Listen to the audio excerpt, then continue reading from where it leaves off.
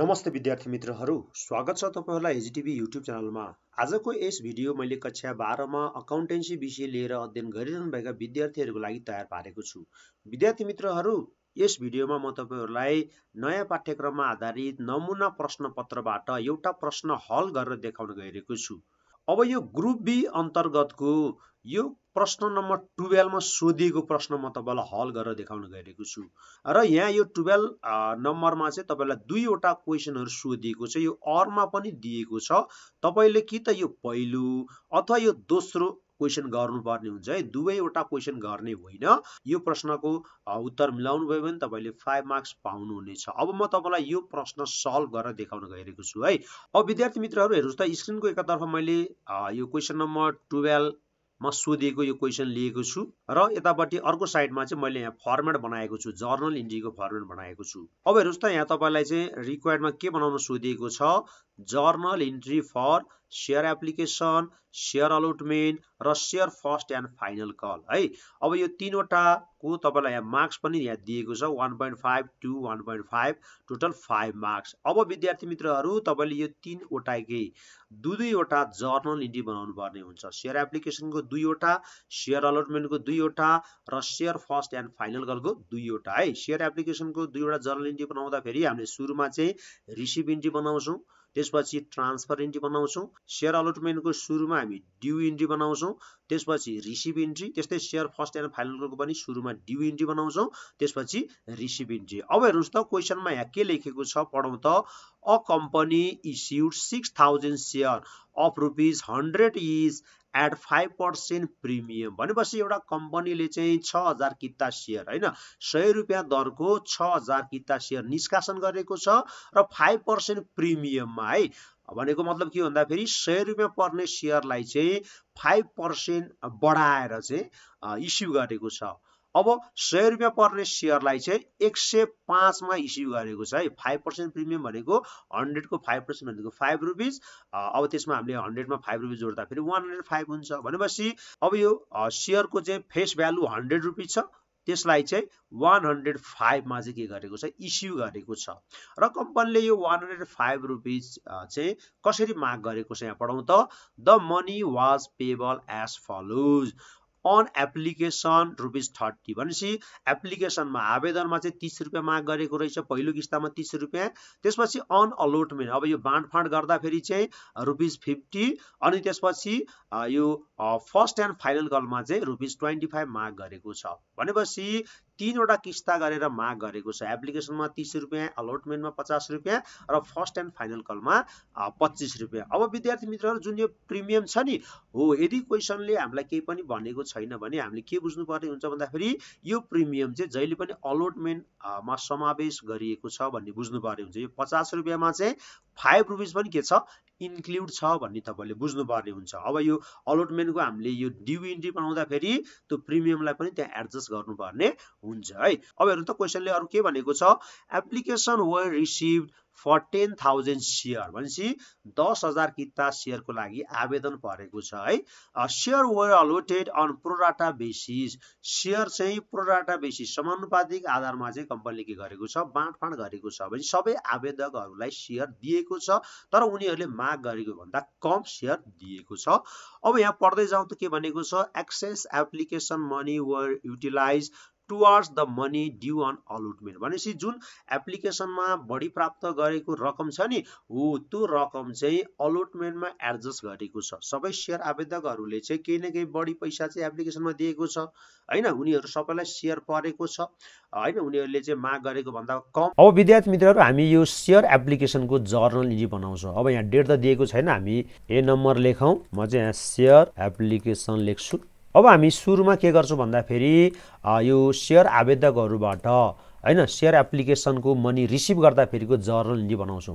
अब विद्यार्थी मित्रहरू, हामीले के गर्छौं भन्दा फेरि सुरुमा रिसिभ इन्ट्री बनाउँछौं। शेयर आवेदकहरुले चाहिँ अब शेयर आवेदन गर्दा फेरि के गरेको हुन्छ, रकम दिएको हुन्छ, त्यो रकम प्राप्त गर्दा फेरिको जर्नल इन्ट्री बनाउँछौं। अब हामी यहाँ चाहिँ बैंक अकाउन्ट डेबिट लेख्छौं, bank account debit, bank account debit, अनि क्रेडिटमा हामी टु शेयर एप्लिकेसन अकाउन्ट लेख्छौँ हैन। भनेपछि हामीले कति रिसिभ गरे हो त हामीले 10,000 शेयर बराबरको रकम चाहिँ एप्लिकेसनमा रिसिभ गरे हो। भनेपछि हामीले यहाँ 10,000 × 30 गरेर लेख्नुपर्ने हुन्छ हैन। ल लेखौँ त यहाँ 10,000 × 30 यो कति हुन्छ अब तपाईले यहाँ लेख्नु होला 3 लाख हुन्छ र क्रेडिटमा पनि तपाईले लेख्नु होला यहाँ 3 लाख हुन्छ। भनेपछि हामीले शेयर आवेदकहरुबाट हैन एप्लिकेसनमा चाहिँ 3 लाख रुपैयाँ के गरेका हौ रिसिभ गरेका हौ। अब नरेसन लेखौँ त यहाँ being received share application money on 10,000 shares @ rupees 30 भनेपछि शेयर एप्लिकेसनमा त 30 रुपैयाँ माग गरेको छ हैन। अब हामीले यो चाहिँ रिसिभ इन्ट्री बनायौं।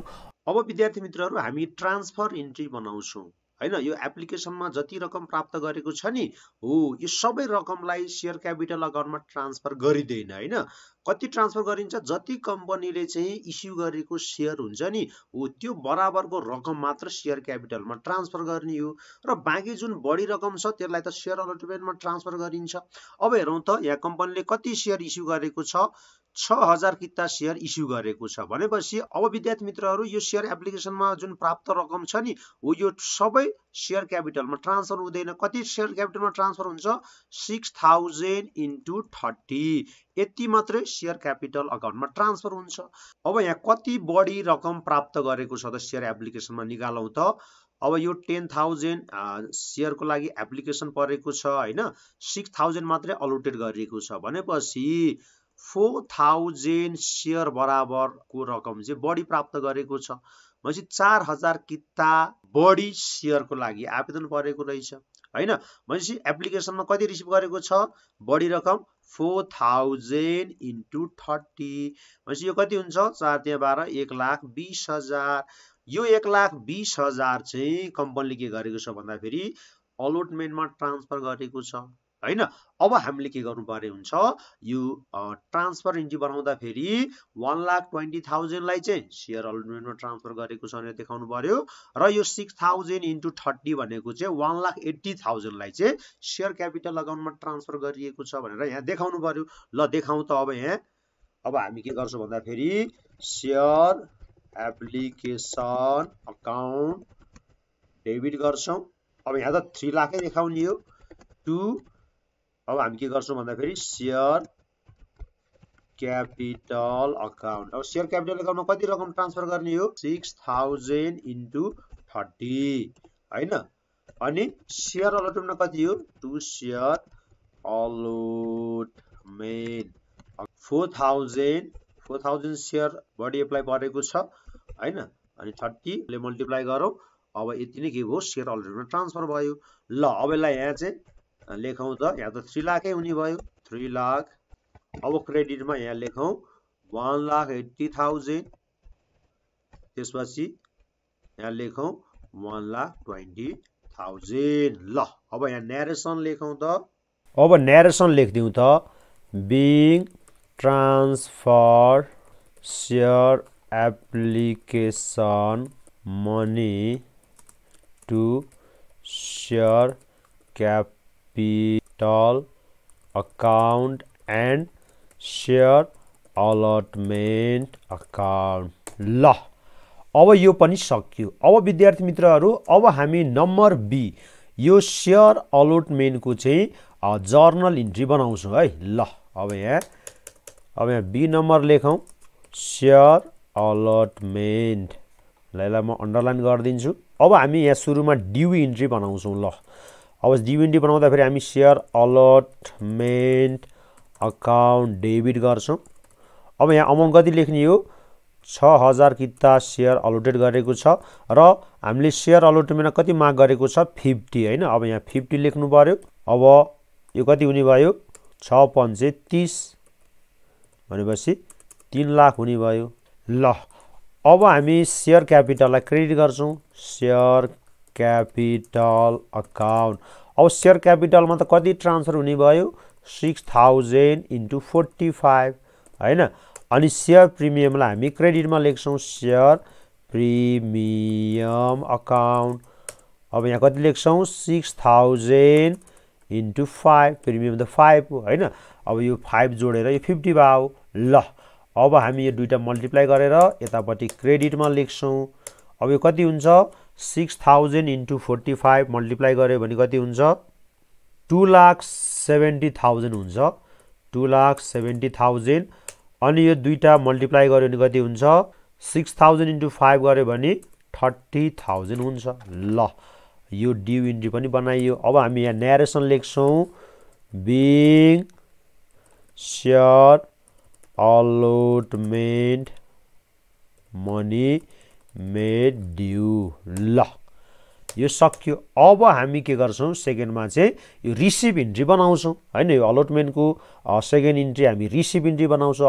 अब रिसिभ इन्ट्रीमा हामी के गर्छौँ ब्याङ्क अकाउन्ट डेबिट लेख्छौँ अनि टु सेयर अलटमेन्ट अकाउन्ट लेख्छौँ। अब विद्यार्थी मित्रहरू सेयर अलटमेन्टमा कम्पनीले 3 लाख मागेको छ। अब सेयर आवेदकहरूबाट त अलरेडी नै सेयर एप्लिकेसनमा 1,20,000 प्राप्त भइसकेको छ। अब यो सेयर अलटमेन्टमा कति प्राप्त गर्छ भन्दाखेरि 1,80,000 प्राप्त गर्छ। अब यो 3 लाखबाट 1,20,000 घटाएर यहाँ देखाइदिनु होला।